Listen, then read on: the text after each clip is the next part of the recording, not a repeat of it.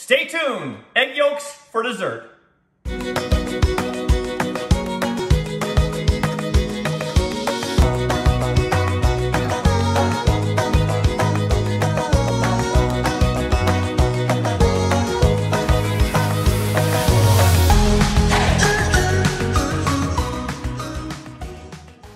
Hey, Chef Dez coming at you again, and yeah, we're gonna have egg yolks for dessert. I mean, a couple other ingredients, but we're gonna make a classic Italian zabaione. There's many different ways of pronouncing it. I like the Italian version. It sounds very romantic, zabaione. I'm gonna make you some zabaione for dessert.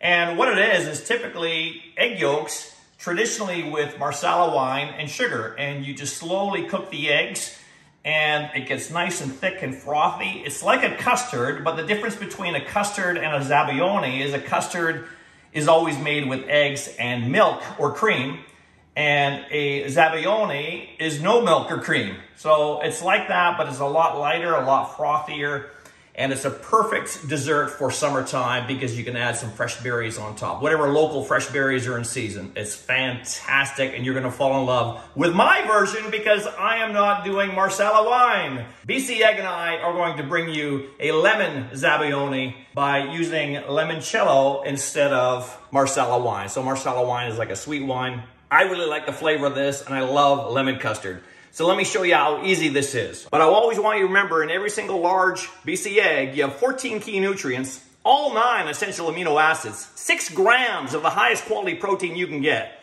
And one large egg is only 80 calories. But again, we're just stealing the yolks from them, okay? This is my favorite way of separating egg whites from egg yolks. But I want you to watch my video at bcegg.com to see the 3 ways I show you how to separate egg yolks. I just let the egg whites fall through my fingers, I rescue the yolk, and I put it in my mixing bowl. So we're gonna take 4 BC egg yolks and put them in a medium-sized mixing bowl, stainless steel, and I'll tell you why in a minute. I'll save those whites for some meringue, or I'll add it to my omelet tomorrow to make it a little bit more healthier, extra protein. Well, that one popped on me, but that's okay, I rescued it, it's all good. And here's number 4. Let me just put these egg whites to the side.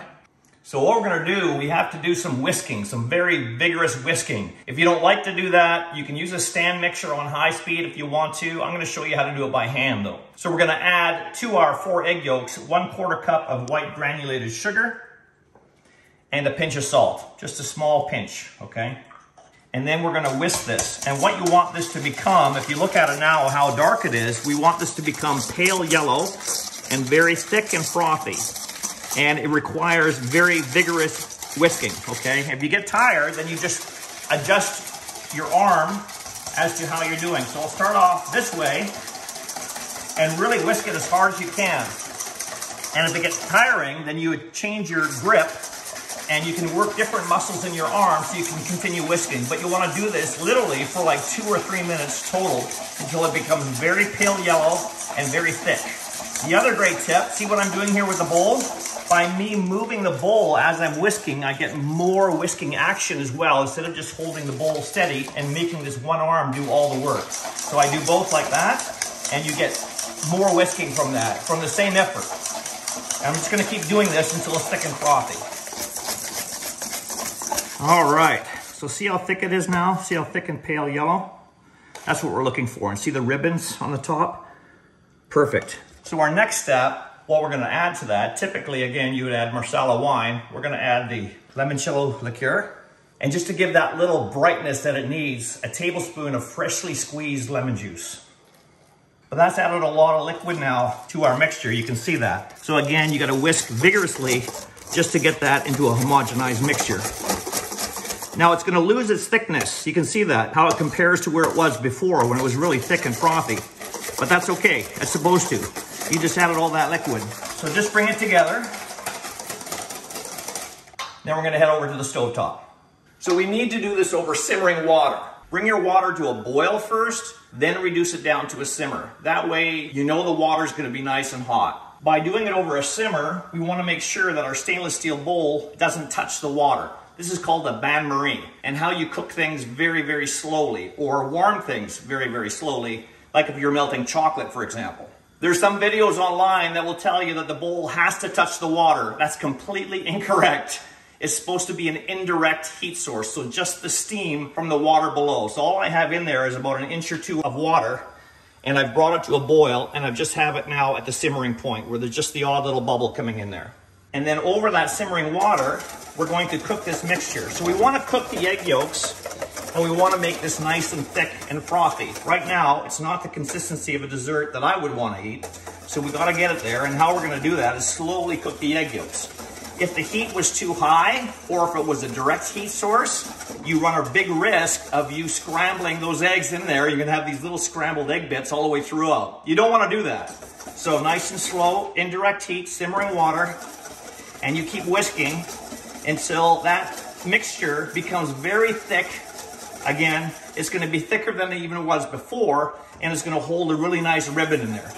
The temperature of the mixture at that point should be 145 to 150 degrees Fahrenheit. So I always recommend having an instant read thermometer standing by so you can double check to make sure we've hit those temperature marks. Keep checking to make sure your water is simmering and adjust the heat as necessary, and keep whisking. This is a little bit labor intensive, I get that. But in the end, when you have that beautiful decadent dessert, it makes it all worthwhile. It really does. So I'm just going to keep doing this, again, until I have that consistency that I want and the temperature of 145 to 150 Fahrenheit. Constantly keep checking your water below to make sure it hasn't gone up to boiling again. You want it just simmering. You can see already, if you look up close, that you can see the trails of the whisk in there. We're not holding a ribbon yet, look. Okay, but you can see it's getting thicker. That's not only because we're cooking the egg yolks, but also because we're whipping air into this mixture as well. But you'll see when it's done, trust me.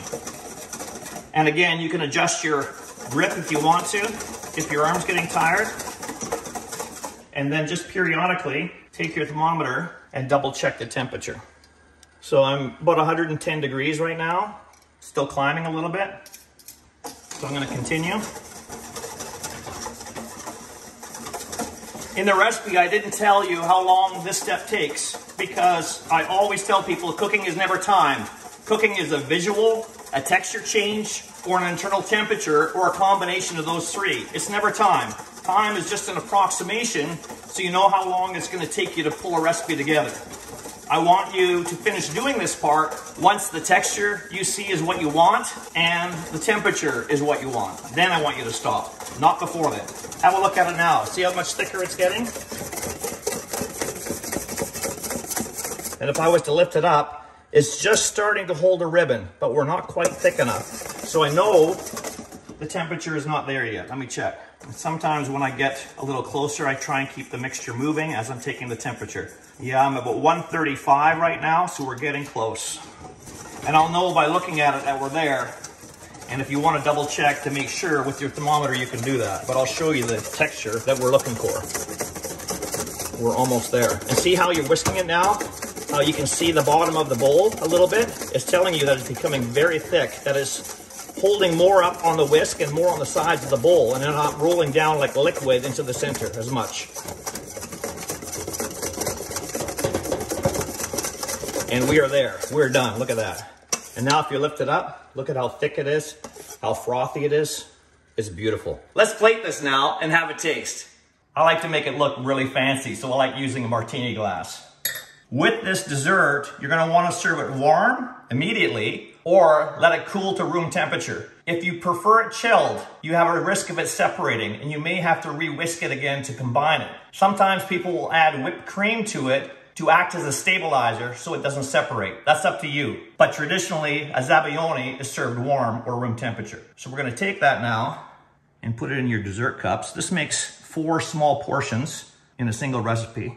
And then optional, take some nice seasonal berries, whatever you have, and spoon that on top.